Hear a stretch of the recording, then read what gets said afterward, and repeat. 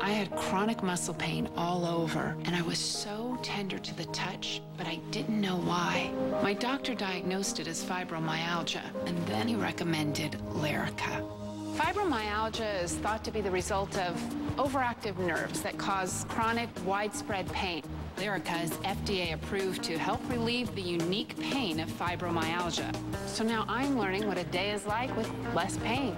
Lyrica is not for everyone. Tell your doctor about any serious allergic reaction that causes swelling or affects breathing or skin or changes in eyesight, including blurry vision or muscle pain with fever or tired feeling. Lyrica may cause suicidal thoughts or actions in a very small number of people. Some of the most common side effects of Lyrica are dizziness, sleepiness, weight gain, and swelling of hands, legs, and feet. Do not drink alcohol while taking Lyrica. You should not drive or operate machinery until you know how Lyrica affects you. Could your pain be caused by fibromyalgia?